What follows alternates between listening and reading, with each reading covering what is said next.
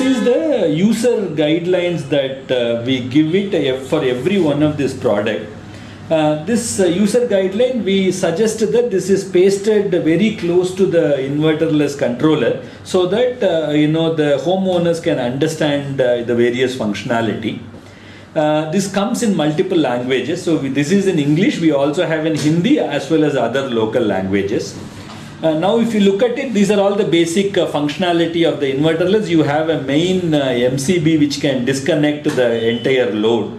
You also have two switches, one for a switch for the entire system, the other one is a switch for an emergency LED bulb.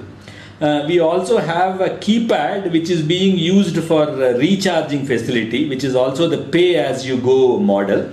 We have various LEDs that are here on the product here. Now if you look at it, now it talks about the various the switches and the LEDs which are there. So this is the complete LED indication. The LED indication tells you if there is a grid power or not. It also indicates the various battery indications, whether the battery is charging or discharging or whether the battery state of charge is low. And it also gives the various indication about the load also. Whenever there is a load is available, the load indications there, and there is a status bulb also which is here, which also indicates the various status which are possible in this particular product. We also have a buzzer, the buzzer which is basically inside the product, which tells you saying that whenever there is buzzer talks about the various battery charge states also. And when the battery, for example, if the emergency line is cut off, you get a different buzzer. Similarly, when the normal line is cut off, you get a different type. So it basically gives you an indication based on the buzzer itself. You can understand what this is going through. Similarly, if somebody is paying through the recharge facility, for the pay-as-you-go model, buzzer also will tells you whenever the recharge is successful, it will give you a different buzzer indication. If you come here, this is how the system is connected. So we have the solar panel which is connected to the inverterless controller, a battery. This also talks to the mobile phone. There is a mobile app that can be downloaded. And you have two lines. One is the normal line and the other one is an emergency line. Normal line has a certain backup, whereas the emergency line has double the backup capacity.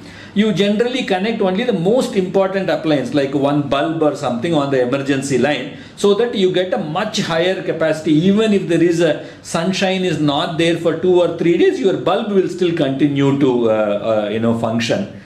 And so these are all the various devices that can be connected. Of course, we have a DC TV, DC cooler, DC refrigerator and DC mixies and all are there. That can be connected with a higher capacity. With a smaller capacity, you can basically go in for a fan and a tube light and couple of bulbs and a mobile charger which are here. The recharge payment is also given here. So in case if you want to do a recharge, you can follow this process so that you can pay it on a weekly or a monthly basis. We also have a mobile interface which is called as a Bluetooth interface. So any mobile phone, any smartphone can basically talk to this device and then get the details of all the things from the mobile app. These are all some of the things that we need to remember. Mainly, for example, we need to make sure that when you are connecting, because this power is mainly coming from solar. Okay, solar power is going to be whatever that is available. So we need to understand that we cannot use it indiscriminately. Because this is the source of power when there is no grid. So sometimes when there is a cloudy day, you will get a lesser power. Sometimes when you have a full sunny day, you will have more power. We need to understand how much is available because we are basically dependent on sun god here. This is a remote that comes with each of these appliances. The remote has multiple, so there are two buttons here. One button is turn off and on the LED tube light which is there. And the other button is to turn off and on the fan which is there. There are two, one up button and a down button. So up button basically you can increase the speed of the fan or you can increase the intensity of the light so that you get more light. Similarly, the down button you can reduce the intensity of the fan as well as you can reduce the intensity of the light. Whenever you reduce, when you are at a lower intensity, it draws much lesser power. So which means that if you want to use it for a longer time, use it at a lower intensity. This LED bulb has a battery which is there.